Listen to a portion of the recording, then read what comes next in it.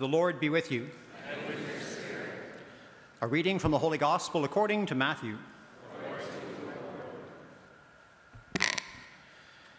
At that time, Jesus said, I thank you, Father, Lord of heaven and earth, because you have hidden these things from the wise and the intelligent and have revealed them to infants. Yes, Father, for such was your gracious will. He continued, all things have been handed over to me by my Father, and no one knows the Son except the Father, and no one knows the Father except the Son, and anyone to whom the Son chooses to reveal him. Come to me, all you that are weary and are carrying heavy burdens, and I will give you rest. Take my yoke upon you and learn from me, for I am gentle and humble in heart, and you will find rest for your souls. For my yoke is easy, and my burden is light. The Gospel of the Lord. Praise to you, Lord Jesus Christ.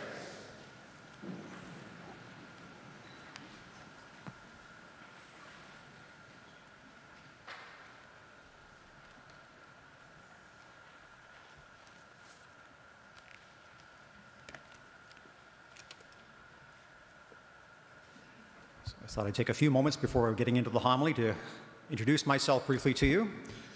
So I was born a number of years ago in Scotland, and someone asked me just before Mass, where is my Scottish accent? Roll up the rim to win. I was only 1.5 when I came to Canada with my parents, and my dad had just found a job over here, so I grew up here in Canada. I grew up in Sarnia most of my life until I went off to school. I'm the second of 4 children. I was ordained a priest 26 years ago, and I've served in different parishes. My first 3 parishes were in London, Ontario, and during that time I joined the military reserves and then was sent off to Bosnia.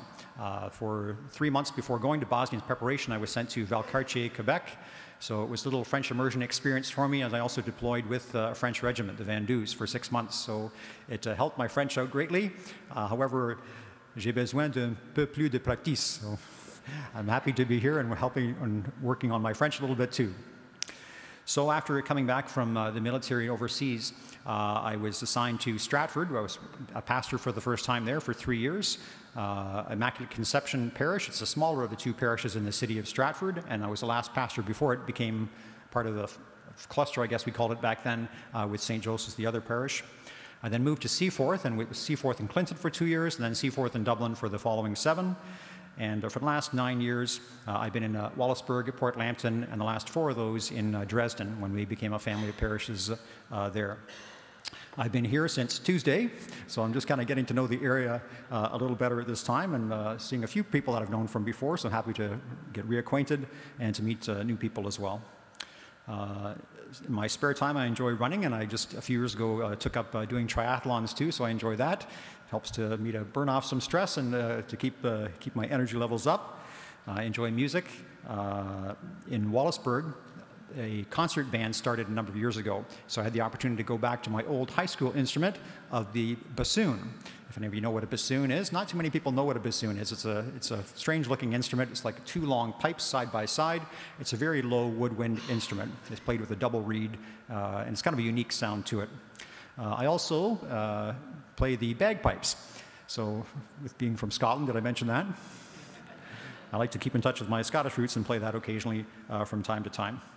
When I learned I was coming to this family of parishes, one of the priests I was with before thought it would be funny if I tried to speak French with a Scottish accent. I assured him I'd try and speak French, but not necessarily with a Scottish accent.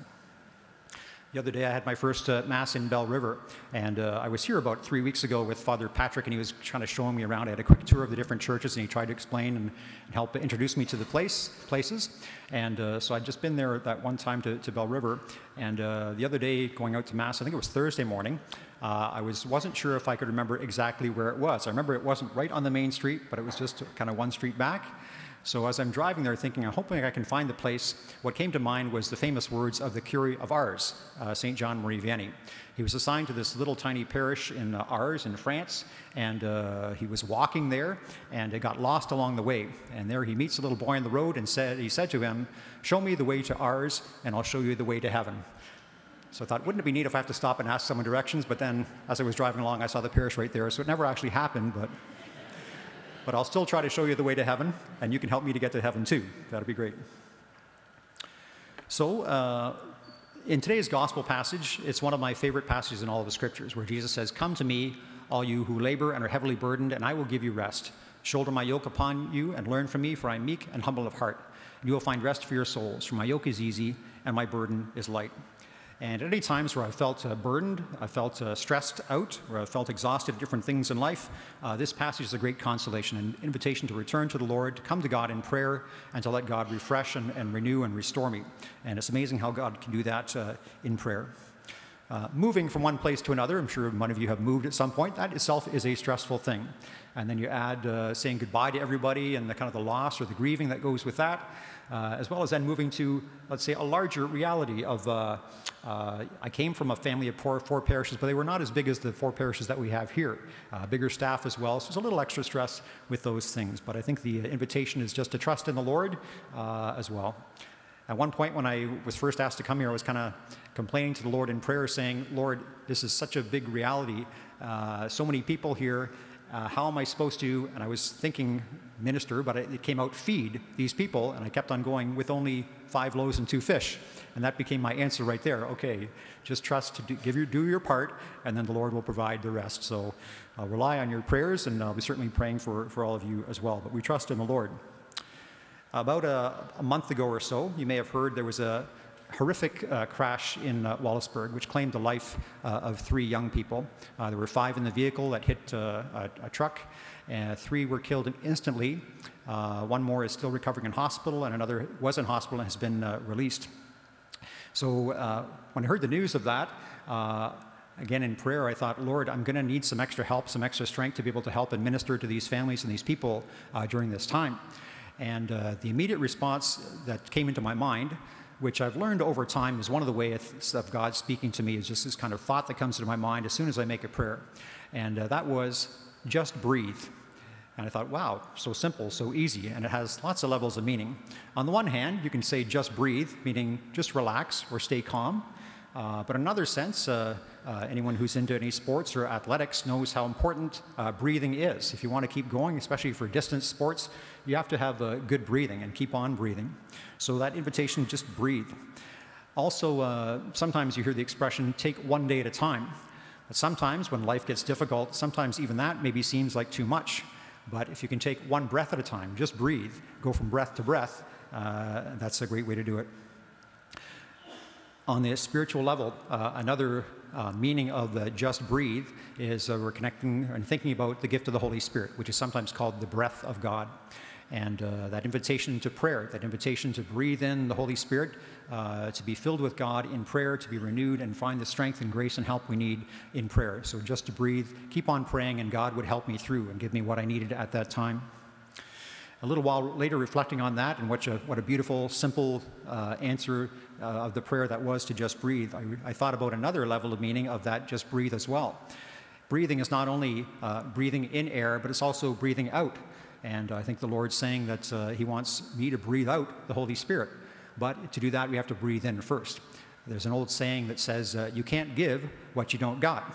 In other words, we need to, in prayer, be filled with the Holy Spirit. We need, in prayer, to be united to the Lord, to bring healing, peace, to be his minister to others. We need to be in touch with the Lord in prayer. So just breathe. It's interesting as well that one of the things I've discovered over the years is when we read scripture passages again and again on different occasions, sometimes different things jump out to us. And even though this has been one of my favorite passages for many, many years, there's a part which only just kind of leapt out for me this past week. And that was when the Lord says, "No one knows the Father except the Son, and anyone to whom the Son chooses to reveal him." And that word choose kind of linked in my mind to another gospel passage of the man, the leper, who approaches Jesus and says, "If you choose, you can make me clean." And Jesus says, "I do choose, be made clean." And that invitation then, Jesus saying whoever he chooses, he can reveal the Father. Why don't we simply ask Jesus to reveal the Father to us? And I think that's a prayer that the Lord wants or is happy to say, "I do choose," and to reveal the Father. Now, in a sense, another passage in Scripture, Jesus says, if you've seen me, you've seen the Father. So they are intimately united, but at the same time, our invitation as Christians is to be united with the Trinity.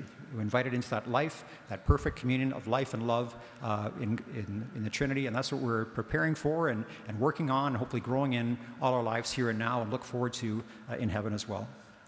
So as we continue with this Eucharist, we are especially united to the entire Trinity, especially to the Lord as we receive his body and blood. So let us thank God for his love for us, for his mercy for us, and pray that we will respond in love and mercy to the Lord and one another.